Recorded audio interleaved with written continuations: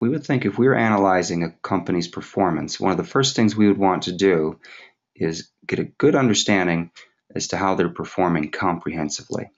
So we recommend going into the Business Performance Scorecard, whereby you can perform a comprehensive analysis that looks at a company's performance from liquidity, profitability, asset efficiency, and growth ratios, along with the common size analysis. So I'm going ahead to select Business Scorecard, and now we have this analysis. First and foremost, a very basic summary showing overall performance. These stars pertain to how this company compares against industry peers.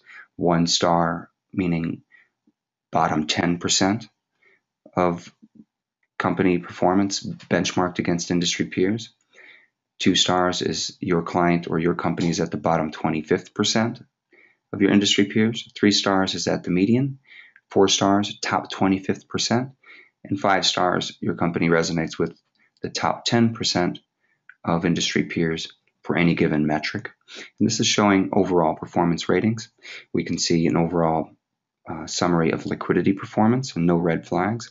We can see overall asset efficiency performance with 2 red flags, 1 in inventory and 2 in sales to net working capital, and then profitability performance showing a weakness in return on assets.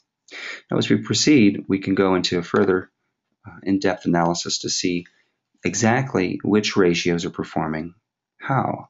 So we can see in the liquidity ratios, we have current ratio, current liabilities to net worth, current liabilities to inventory, total liabilities to net worth, and the quick ratio. For each ratio, you get 6 points of data, 1 from your company and 5 from the industry. These are not averages, these are medians and distribution points. And this really allows you to understand how far above or below the median your client or your company is amongst their industry peers. And the system will place you graphically along the continuum, and it will give you a concise verbal description as to how this company is performing on this metric and how they compare against their industry peers. We can see if we're scanning where various red flags exist. In the quick ratio, we're closer to the median, though, trailing our peers by about 10%, at the 40th percentile. But we can see major red flags here: total liabilities to net worth, 34th percentile. Current liabilities to inventory is showing top performance, and current liabilities to net worth is 47th percentile. And for the quick ratio, our client is at the 59th percentile. So this is helping us really just quickly scan and identify where these weaknesses exist in financial performance. And as we proceed, we can see likewise red flags in asset efficiency, particularly inventory turnover and sales to net working capital, so forth, and profitability.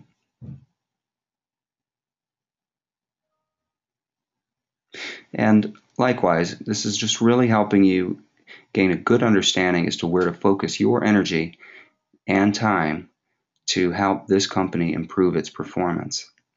And within common size, this is an analysis that allows you to compare your company's statement or that of your client directly to the industry while seeing a variance analysis, again, easily viewable in dollars or percent, and an easily viewable in tabular or graphical views. So we can see the difference between what various expenses look like for a company and for the industry.